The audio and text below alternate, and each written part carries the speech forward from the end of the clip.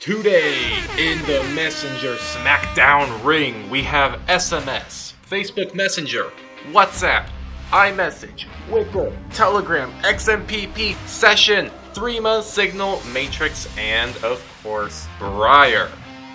This video is not designed to give you an answer to what the best messenger is for you. We already did that in a recent video that'll be in a description.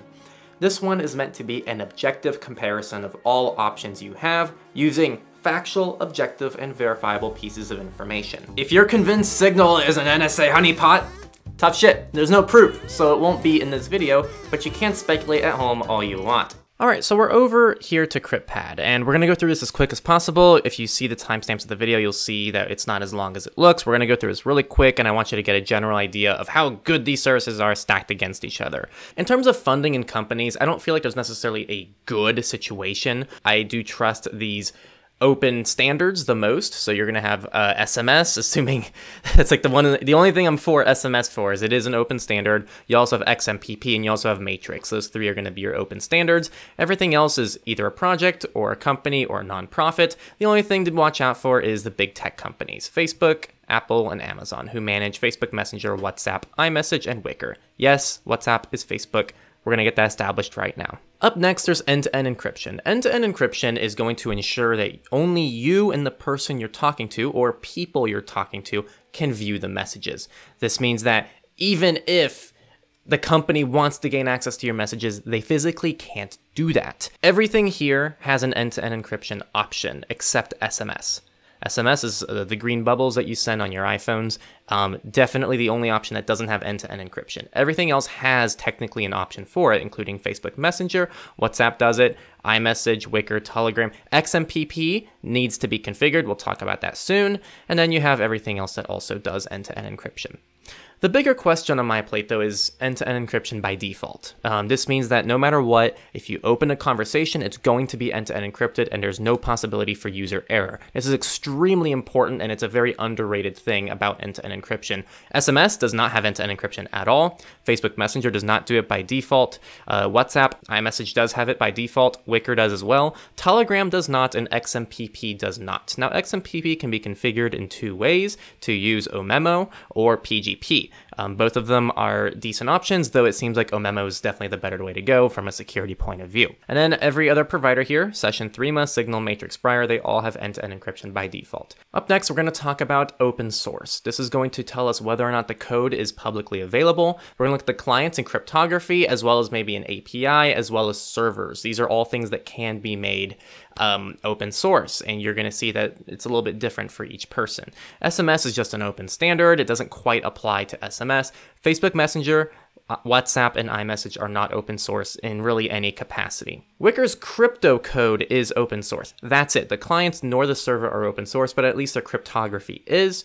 Telegram has open source clients and API, but their server code is closed source. XMPP isn't standard, and that aspect of it is, and most XMPP clients, which is how you interact with XMPP, are open source, but technically nothing is stopping there from being a proprietary XMPP client, and I'm sure some of them do exist. Session is open source. Threema is clients only open source. That's kind of a misconception. I see people tout that Threema is open source. Their clients are, not the server. So it's kind of a similar situation to Telegram. Signal, Matrix, and Briar, all open source. A transparency report is going to be a messenger's ability to report any law enforcement requests or any kind of information they've had to hand over for whatever type of investigations or anything like that. It's really going to vary here. So believe it or not, Facebook does have a transparency report, as well as Apple. You can find those on their website, and it does include this kind of data, and they are more or less transparent about the information they give up. As well as Wicker through Amazon. Telegram does not have a transparency report.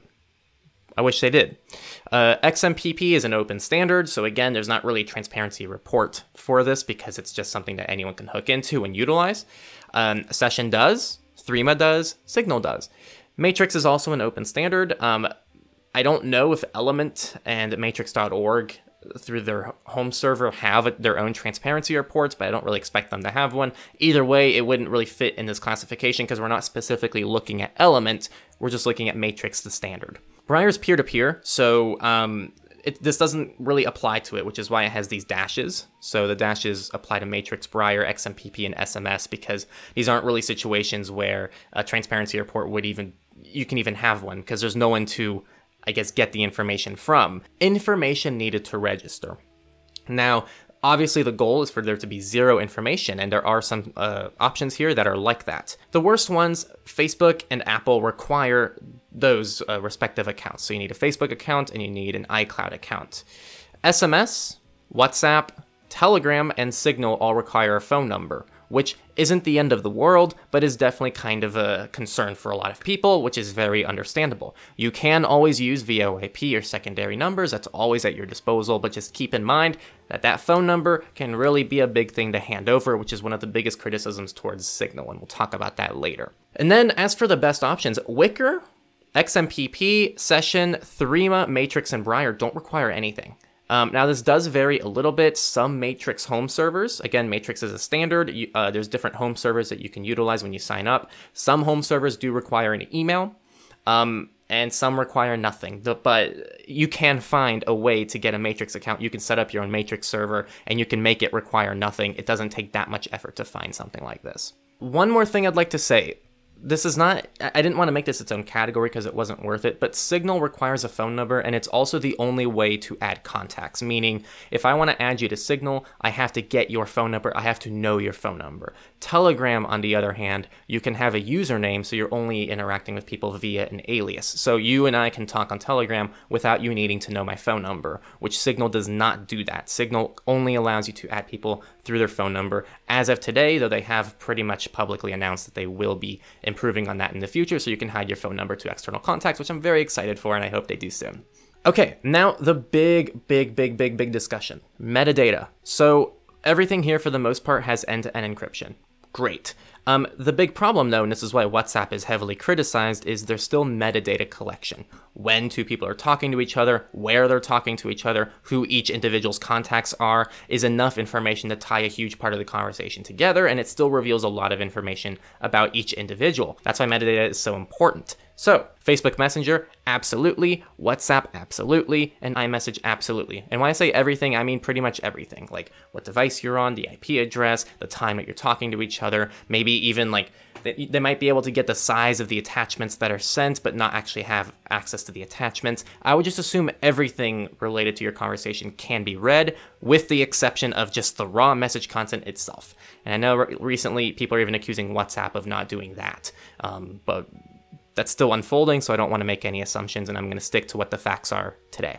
Wickr has some metadata collection. It's better than the other options, but it still has some metadata collection. Telegram does as well. XMPP does have metadata collection, though if you are running your own server, which you can do fairly easily with XMPP, that metadata collection is going through you. So you at least have control of your metadata, or at least you have that option. Session prides itself on having, for the most part, very little, if not no, metadata, which is very impressive. Threema does have some metadata. Signal has minor metadata. I'd say like it's Signal and then Session. Session probably has the best based on what I could find. I would definitely like people to fact check me and add their information if I'm wrong about anything, because this is based on just my research that I did. Matrix does have some relatively severe metadata problems, which is kind of a problem with Matrix. I don't know. I'd like to get a better answer on metadata collection from Briar. I don't think it would be built in a way where metadata would be a genuine issue, whereas some of these other platforms need to actively deal with the metadata problem. All right, now we're going to move on to the second row. This is a very big point of discussion, especially in regards to Apple. When you do a cloud backup on your phone, which, by the way, I don't recommend, but a lot of people do. If you're on Android, it's most likely backing up to Google Drive. If you're on an iPhone, it's most likely backing up to iCloud, right? It's just your automatic backup that's going to the cloud. Now, the big problem here, iMessage, for example, is end-to-end encrypted, right? Only you and I, when we use iMessage, can see each other's messages. Awesome. But if Apple decides to do a backup of my phone, that backup is not end-to-end encrypted, meaning, and this does happen, Apple can access the backup, then access the messages through that backup. So even though the messages were sent with end-to-end encryption, they are still able to get essentially a copy of my device with the messages inside the copy, and then they can read the messages from there. And this is actually how a lot of law enforcement requests are done, and that's how Apple's able to hand over messages to law enforcement. It's not because they broke iMessage, it's not because iMessage isn't end-to-end encrypted, it's because the backups of iMessage are uploaded with no end-to-end encryption. And that's why this is a major point of discussion. So you're going to see here, iMessage is a very clear no. They do not encrypt their cloud backups. That's one of the biggest criticisms of iMessage and Apple, and it's why I recommend people don't use cloud backups through iCloud. The best way to deal with this is to plug in your Apple devices into iTunes manually, and then select the encrypted backup option inside of iTunes, and you do a local backup to your computer. Facebook Messenger is kind of unclear. WhatsApp is unclear. I wasn't able to get a clear answer. Wickr omits itself from cloud backups, which is good. I was unclear on an answer about Telegram as well as XMPP, though I can say XMPP is probably going to vary on the client you choose. Session, I got this information from the secure messaging chart, which I'll also leave down below if you want a more thorough chart, but they claimed that there are no encrypted cloud backups via Session, which is a giant oversight if this is true, and it's something Session should work on. Either they should omit themselves from being in a cloud backup, or they should figure out a solution where that data is end-to-end encrypted in some fashion. Threema does deal with this very well. In fact, they're the only yes on this list. Signal excludes itself from cloud backups, so you don't have to worry about it via Signal. Matrix is likely going to rely on the client, and I wasn't able to get a clear answer either way. And Briar also omits itself from cloud backups. Up next, this kind of goes under metadata a little bit, but I did want to talk about timestamp and IP logs. Yes with Facebook Messenger, yes to WhatsApp, yes to iMessage. Okay? Wickr is a no. They do not collect this information. Telegram does. XMPP is, again, based on the server and based on the information they're collecting. I would assume it does, though, unless you have full control of your own server. Session does not. Threema does not. Signal does not. Matrix is the same situation as XMPP, except I think it almost definitely does, depending on the home server, but I would assume it does. And then there's Briar, which does not, because there's no central party for Briar. It's just you directly talking to someone else. Awesome. Security audits. So this is when an external party is going to go in and go, hey, you got some issues, or hey, you're doing really well. Facebook Messenger has not, WhatsApp has not, iMessage has not. Wickr has done a security audit, which is good. Telegram has as well. XMPP has more or less. Now, what I mean by that is XMPP, there is the standard, but I think ChatSecure, which is a client, has done their own security audit, which is cool. So there might be 1 or 2 clients that have done their own security audit. And then I'm going to switch tabs over here. The one thing I did want to check out was Omemo, and it is the cryptography that's used. It's the recommended cryptography when you're using XMPP, which again is not on by default, and you have to enable this. But there is a security audit done on Omemo, which is cool. And so I consider that like more or less a yes for XMPP, but just be aware that XMPP is so decentralized that things are really gonna vary. You could be using a heavily insecure client that might not be implementing a memo properly, which kind of invalidates the whole thing with a memo. Session has done one, Threema has done one, Signal has done one, Matrix has more or less as well. The main thing I was looking for was for their OM, end-to-end encryption, which is what they use for their end-to-end encryption. They use OM, and they have done one, which is here. You can read the whole thing online if you want to. So there is that, and I do consider that at least a more or less option. I would like to see, I don't believe Element has done a security audit on their client. I think audits are good. They're not really required, but it's just good to see people go above and beyond to see if they can catch mistakes. And that's really what this speaks to. It's like, do you want to go above and beyond? And then Briar has done one, which is awesome. Now we're going to talk about onion routing. So onion routing implies going through Tor or something like Tor in order to anonymize the data or the people talking. So Session does do onion routing, and eventually I believe they're trying to move over to their Oxen network. I hope I got that right. It used to be the LokiNet, and I believe they rebranded to Oxen, or Oxen's an aspect of LokiNet. I don't know, I forgot the details, but long story short, it is currently Tor-based. There is onion routing, and then Briar. Briar does also use Tor to make things peer-to-peer, and it makes sure to anonymize its users in that way, which is awesome. Next up, destructing messages. So this is going to be a situation where you can set a predetermined time for the messages to clear out in a chat. SMS, of course, no, though technically you could likely get an SMS client that does do this, but I mean, there's no guarantee of the data removal because there's not even end-to-end encryption, so you might delete it from your device, but your carrier still has the messages, as well as the other person's SMS client. So I would say no. Facebook Messenger does have destructing messages. WhatsApp has it as well. iMessage does not. Wickr does, Telegram does, XMPP does not. There are some like people who have tried, and I know I did find some extensions online from people that integrate with their clients. I did find some things, but officially, no, it is not in XMPP, and it's unlikely you're going to find a solution that's going to work between two people. Session does have it, Threema does not, Signal does, Matrix does not. I really wish Matrix did, and then Briar, it's a little confusing. So I haven't used Briar personally in a long time. I don't think they used to have it back when I tested it out. And I did find that they have it here inside of their GitLab. So they worked on it. It looked like all the ongoing issues and unstarted issues are done, and all the completed issues are closed. I don't know if this has made it in, but long story short, Briar's either working on this or it's already inside of Briar. I just don't have the means to test it before this video goes out, unfortunately.